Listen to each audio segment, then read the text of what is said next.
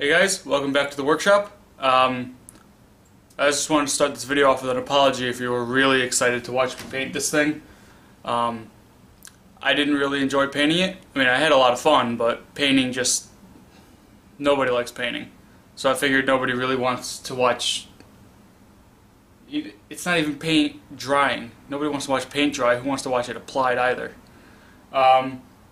Nothing really fancy, but I just wanted to say the really only thing worth mentioning is the logos, the Atari logo here and the two down the side.